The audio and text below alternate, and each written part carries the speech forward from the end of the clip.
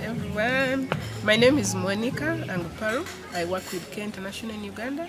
I am the Initiative Manager for Partners for Resilience program in Uganda. In the Partners for Resilience program, one of our initiatives for enhancing community resilience was Village Saving and Loan Association methodology. In this methodology, communities are sensitized on how they can save and how they can loan and how they can make more money to improve on their livelihoods, and particularly where they can save these monies to meet their needs during stresses and hazards. And so communities in Otuke bought the idea of Village Saving and Loan Association, and they started saving. They started saving with as little as less than $1 a week in 2012. And by the time PFR1 was ending in 2015, communities were saving up to about 20,000 Uganda shillings a week. And they have sustained this saving culture beyond PFR1. As a rapid study in 2018 indicated that the Village Saving and Loan Association groups now save up to about $15 a month, which is great. And the majority of these are actually about 65% of these are women, which is a plus to including women in financial services at a local level. The initiative of VSLA is a self-sustaining initiative. Beyond PFR1, communities have continued to do this by themselves.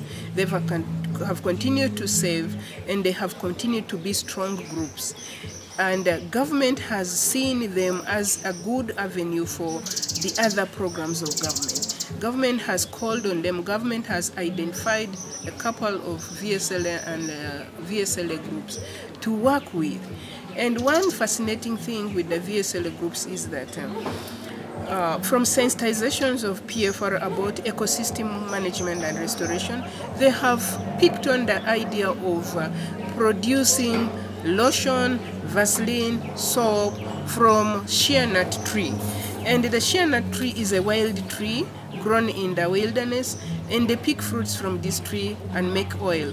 Traditionally, the oil was used for food, but now with PFR, they are using the seeds from the shea nut to produce lotion, Vaseline, soap, and sell locally, and even now sell internationally. I can show you one product of the VSLA. This is what the VSLA groups produce and sell.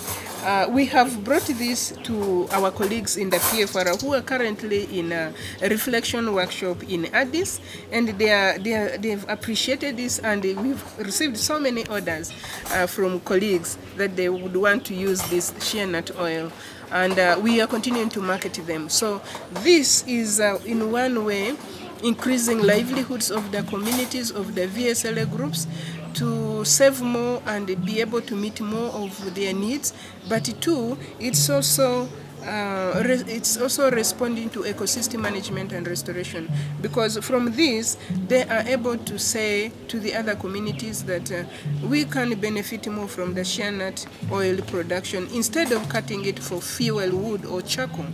And so by doing that, they are reaching out to many more communities, advocating to them to restore and manage shea nut trees in their gardens instead of cutting them, and they are using them to collect the seeds from the gardens and sell to them so that they also can get income. So it's scaling up income options for the VSLA, but also for the other communities outside the VSLA groups.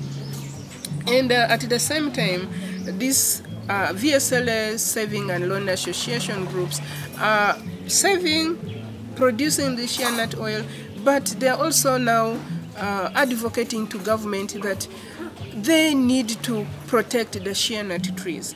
They can do more with the value addition to the shea nut oil than cutting it for charcoal, which will be a one-off income and the government is buying in. Government is now even marketing these VSLA groups, and particularly with their shea nut butter oil, to other communities as an example, as a model to reckon on, to pick on, and scaling this activity to many more communities in the district. Great. Can you tell one more thing about how they're now advocating in PFR2 for, so they're like the exact district and the also, yeah, that they're invited now to the national government, and is it only about the shea nut trees or also more broadly about other topics? Okay, for this particular VSLA groups, it's about the shea nut. Okay, are there other VSLA groups? Yeah. Yes, there are other groups. Yes, I can say? Yeah. So, using experience from PFR1, in PFR2, even when we are now doing advocacy and not doing work directly in the community, we have kept relations warm with the VSLA groups that we have. All the 204 VSLA groups are still in contact with us for advice, for guidance, so we provide this to them.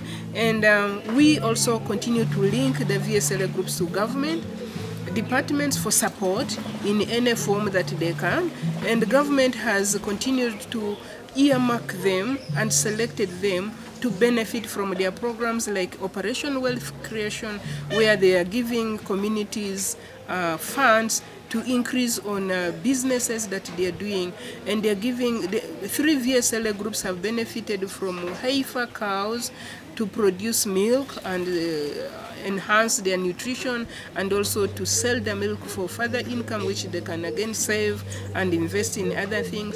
And government, interestingly, is relying on these VSLA groups as a very cohesive groups, very organized, very harmonious, and linking them to international events, national events. The VSLA groups, I can tell you 3 of them have been carried by government to national events. Events like the National Agriculture Show, and they come to market their shea nut product. They have carried them to national events, that the World Meteorological Days, to create that linkage of keeping your ecosystems intact, which will modify the local climate, which is very, very key in community resilience building. And in this year, government has informed this one of the VSLA groups that they will take them to Ghana for a trade fair.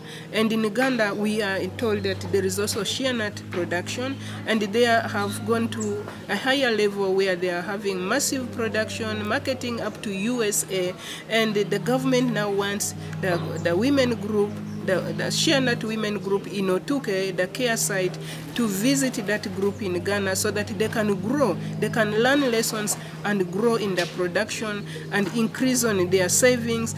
And who knows, they can become a microfinance institution locally in Otuke.